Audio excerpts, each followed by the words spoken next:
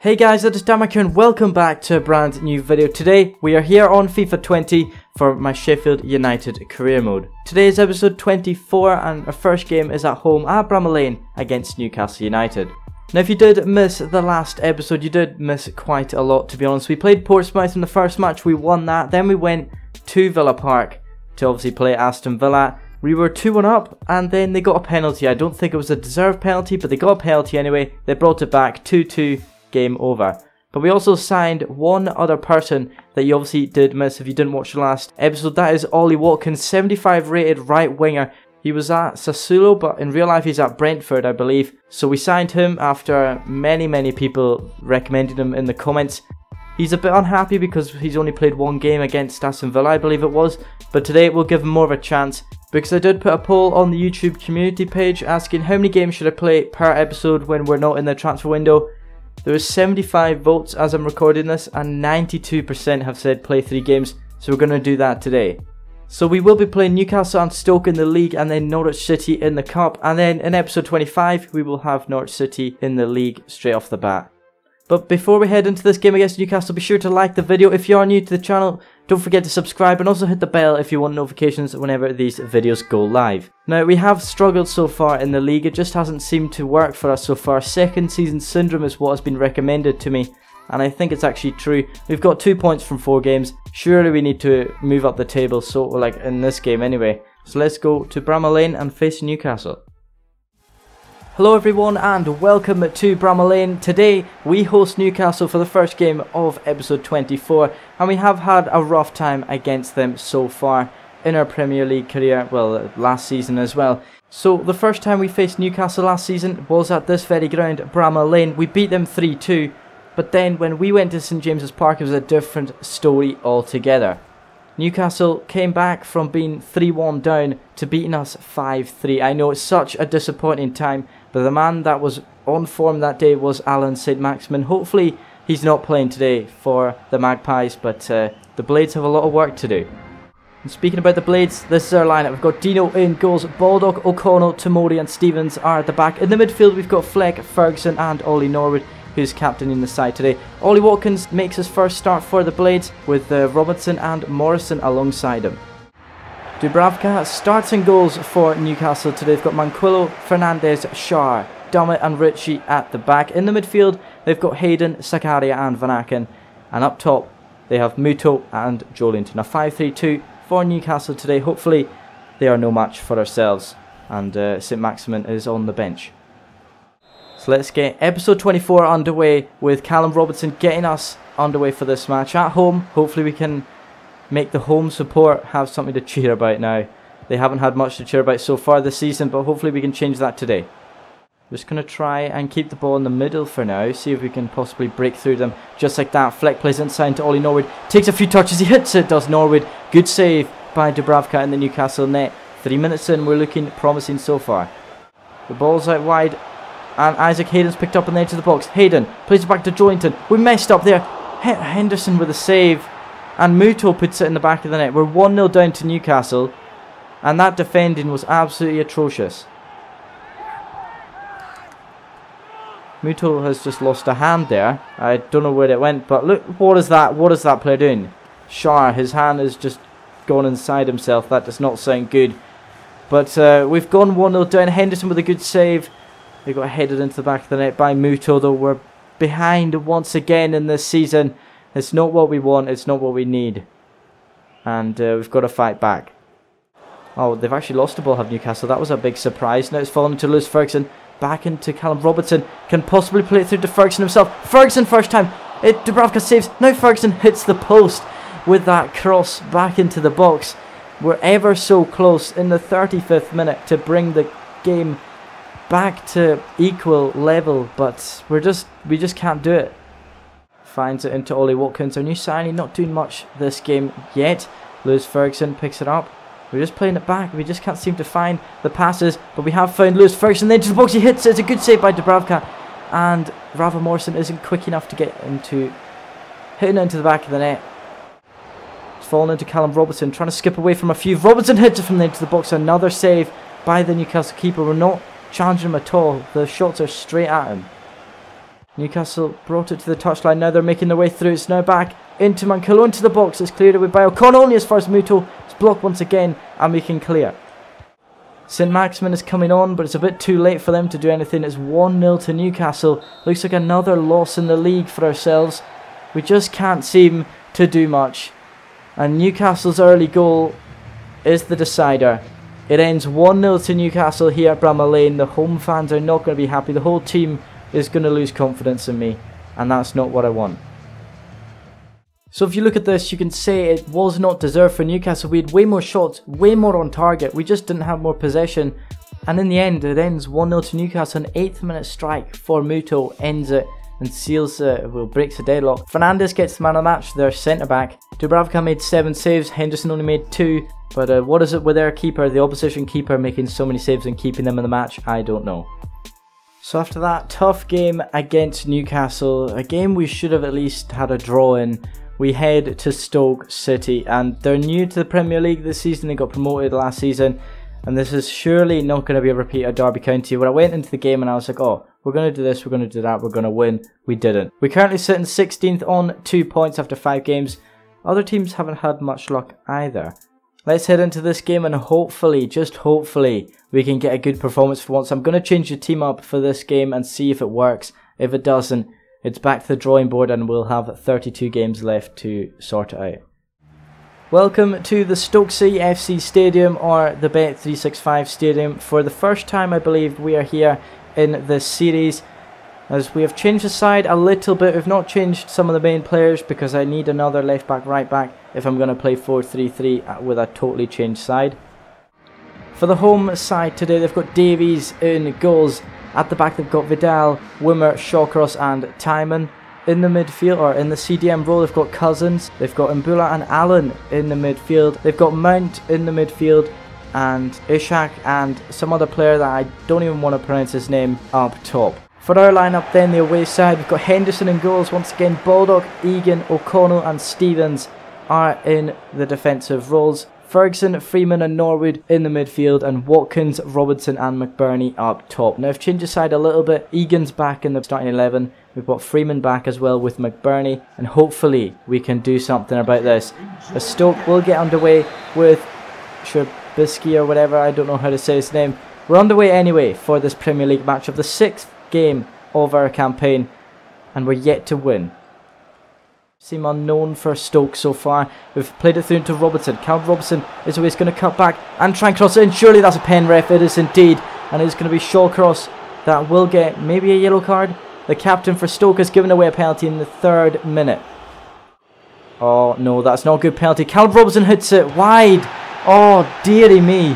What has happened there? Robertson hits the penalty wide. And I still don't know how to take them properly. I tried to time it, but I couldn't. Somehow still got it, and we can look to attack. We've got the ball through to Baldock, over the top, in towards Ollie Watkins. New signing, hasn't really done much this season, but he can do right now. Ollie Watkins back post. Who's he on the volley? Oh, McBurney. Oh, McBurney. What a chance that was, but on the left foot, you've missed it. I cannot believe that. I kind of hesitated in saying his name, but it just didn't work out, did it? Into the box to Mount. It's on to Wimmer. He struck the crossbar and a table puts it over the bar. So close. So close. And that could have been it. Another lucky chance. Brought out wide towards the touchline. Enda Stevens has picked it up from Musa. Not got many people in the box though. But Enda Stevens running to the byline. Crosses into the box. It's cleared away. But can we get it back into Watkins? First time from Ferguson. Oh my word. We have finally scored. Lewis Ferguson, number 28.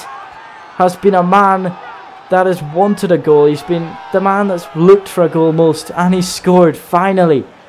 I am so happy with that, and hopefully everything just doesn't go back into tatters with Stoke scoring in like 2 minutes. But look at this, on the volley, Lewis Ferguson put it past Davies in the Stoke net. What can I say? I'm happy with that. As Rafa Morrison can finally smooth it. He's played it through into Lewis Ferguson. Can he do it once again? Ferguson, yes he can. It is 2-0. We've finally got a win in the Premier League. In our 6th game. It's taken a long time to get a win, but we finally got it. 3 points on the board. Lewis Ferguson getting both of them. Oh boy, am I happy. He slides it to the right hand side of Davies and into the back of the net. It's a P-roller though, but do I care? No. In the 90th minute, we make it 2-0. Stoke have no way back, and that is full time. I cannot explain how happy I am with that, because we've gone so many games with struggling, so many games with lucky goals going to the opposition. We should have beat Aston Villa. It's finally come today against Stoke, and I am delighted. And as I said, the Newcastle one was deserved. This one, you could say it was kind of equal. 10 shots each, 5 shots on target each. They just had 1% more possession. But in the end, we walked away 2-0 winners, and they didn't get a goal. Lewis Ferguson got man of the match though, as you would expect, with 2 goals deciding the game as well. I am delighted with him. He's definitely playing in the next match. Or actually, next match is a cup match. I might save him for the League one. Dean Henderson made 6 saves today, crucial in this game. Davies also made 6 saves. But he was colour clashing with ourselves, so I'm going to blame that. So Brendan Fagan has finally turned 16, so we can finally sign him to the main squad, and that's what we're going to do. Straight away, we're going to promote him to the senior team. 64 rated. He might actually get a game against Norwich this time, because we are facing Norwich 3 days after, I believe. So we're facing them on the Saturday actually, so we've got a 3-day gap between this game and our next game against them. So we might have to play Fagan to rest some of our good players, or better players, sorry, for the league game. So obviously I'm going to rest the good players for the league game. That's more important than the EFL Cup, the Carrow Cup, I'd say so myself. We're away at Norwich for this, so I might just play a kind of weekend lineup. Obviously that it's going to be the youth team that play in the Cup. That's the most important thing, that we develop the youth. So the team might not perform as well as expected, but hopefully it's a good show anyway. So let's go into this game against Norwich. Welcome to Carrow Road for this Carrow Cup matchup today. Round 3 of the Carrow Cup. We're here away from home. We've not got the main lineup. Obviously it's a youth lineup, but we've changed it about a lot due to our next game being against Norwich as well. Norwich haven't won a game yet in the Premier League, although this is the Cup, so they might have changed things about. But looking at Norwich lineup now, they've got McGovern in goals, Byram, Odesina, Famu and Husband are at the back if they're playing a 4 at the back formation. Thompson, Power, Westwood and Hernandez are in the midfield, with Martin in the centre forward position, and they've got Timu Pukki up top for themselves today. So an okay lineup for them. They still haven't won in the Premier League yet, so this might transfer over to the Cup as well. Hopefully it does. I'll be pleased if so. Looking at our lineup though, we've got Michael Verrips in goals. We've got Tomori, Brian Basherman, Morgan King at the back. Brendan Fagan, John Lundstrom, Samuel Kruthish and Nathan Thomas are in the midfield. We've got Tyler Smith hanging back in the centre forward position, and up top we've got David Parkhouse. Now we've got 2 of our youth academy players that have been promoted to the senior squad, Morgan King and Brendan Fagan. They are both playing for us today, so this is going to be a good game. Hopefully it will be. They've got Timu Pukki kicking us underway for the final match of this episode. Hopefully it is a good one, and hopefully, oh, that was a dodgy pass straight away for Norwich. Hopefully they're this shaky the whole game. We've now got into Morgan King. I don't know why Morgan King is there. We're going to try playing inside to Thomas. First time from Nathan Thomas. Oh, he struck the post. It's fallen to Brendan Fagan. Oh, he's actually scored. On his debut, we've just promoted him from the youth side, and Brendan Fagan has just scored. The man with a ponytail, as I said. Hopefully he's got that from Ronaldinho. He's got that. That angle was quite tough to score from as well, but he's gone and put it into the back of the net. Brendan Fagan there, you can see, hit it. I think it saved from McGovern, but he couldn't put it past the post. Brilliant start to his career is Brendan Fagan. And wow, that is amazing. 1-0 to ourselves. Playing quite well with this side as well. Morgan King with a nice ball over the top and towards Nathan Thomas. Can he win it? Yes, he can. Into the box, and David Parker. He's going to turn and he's going to hit it. It's a very, very poor shot. Poor execution there from David Parkhouse. He could have done a lot better, but that's just unfortunate. And it's the best start we could have hoped for. Obviously this team not used to playing with each other, and as I say that, we've given it away straight to Timu Pukki. And Pukki's actually away. Pukki is actually away in the second half. That was a poor pass, and Timu Pukki has just scored and equalised it straight away from Carrow Road. We were playing quite well until that happened, and I don't understand what I've done wrong there. I've played a pass in, then I went to switch player and the game put me to the wrong player, and you know, everything happened there. Timu Pukki scores. It's back to equal game now. He's going to cross into the box. Surely Tomori's got that. And surely Basham has got that. He clears it as far as Gerhard. Great save from Verrips there. I was so distraught. I thought that was going in the back of the net. Gerhard's shot. Good save there by Rick. Great to get down there. Westwood whips in the ball onto the head of King. Surely we can get that way further with Regan Slater. Yes, we can. And that is full time. It is full time here. And it ends 1-1. Brendan Fagan's goal getting cancelled out by Timu Pukki. I don't know. Do we go to extra time or not? Do we go to extra time? Oh, it's penalties. It's straight to penalties. Oh, dearie me. I did not know this. And Timu Pukki is up to take first in the Carrow Cup. Timu Pukki takes it and puts it in the back of the net. Lys Mousset is going to take this penalty. Oh, he's missed it. He's missed it. Lys Mousset has missed. It's now Morris taken for Norwich. He puts it the same place as Pukki. And they're 2-0 up in this penalty shootout. David Parkhouse taking a penalty. It's a good save by McGovern. And we just can't ask for anything here. Westwood goes to take the penalty. Good save by Michael Verrips there. In goal for ourselves. Ravel Morrison takes a penalty. Oh, how's he saved that then? McGovern somehow gets down to his left to save it. Hernandez is taking this shot up against Verrips. And this is not looking promising. We haven't scored a penalty yet. Hernandez takes a penalty. Oh, he's missed it. Hernandez has missed. We have to score this.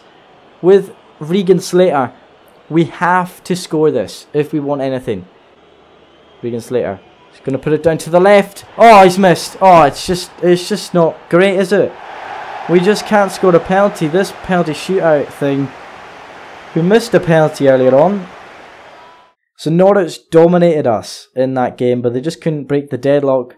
Their shots came more at the end of the game. More of them were at the very, very end of the game when we were struggling with this team. Obviously, they don't have that much stamina because they're so young. They're just building up. McGovern made 5 saves. Verrips only had to make 4 saves. But I'm just a bit annoyed. I mean, I can't really be that annoyed because it's not our proper team. If it was the main team losing on penalties, I'd be raging. But it isn't. So I can kind of give them some leniency. But our next game, which will be in episode 25, is at home against Norwich. Now, if you did enjoy this episode, leave a like and also subscribe to the channel if you haven't already. Hit the bell, as I said, if you want notifications whenever these videos go live. Let me know down in the comments if there's any way I can improve this series, and I'll look at the league table before I end off. So Liverpool are unbeaten in the league after 6 games, followed by Everton and Man City, both on 15 points. Both got a goal difference of 8. As we go further down, Arsenal are struggling. They're in 8th place. They're not that far behind everyone else, though we are currently in 15th place after that win, but we still haven't moved up that far. We've moved up 1 place, which is quite upsetting. But as you can see, Norwich there, 6 games, 6 losses. They've only scored 2 goals. Surely we can beat them on this Saturday game. Hopefully, if not, then I have something really wrong with me. But that Derby game as well, they'd only be on 1 point if they didn't beat us, which is a bit annoying because we could have won that game. That's just a bit stupid. So our next game is at home against Norwich, and hopefully our form in the Premier League has kicked off, and hopefully we'll get even better in this campaign. But I can't really promise much right now because it's a bit unpredictable this season anyway.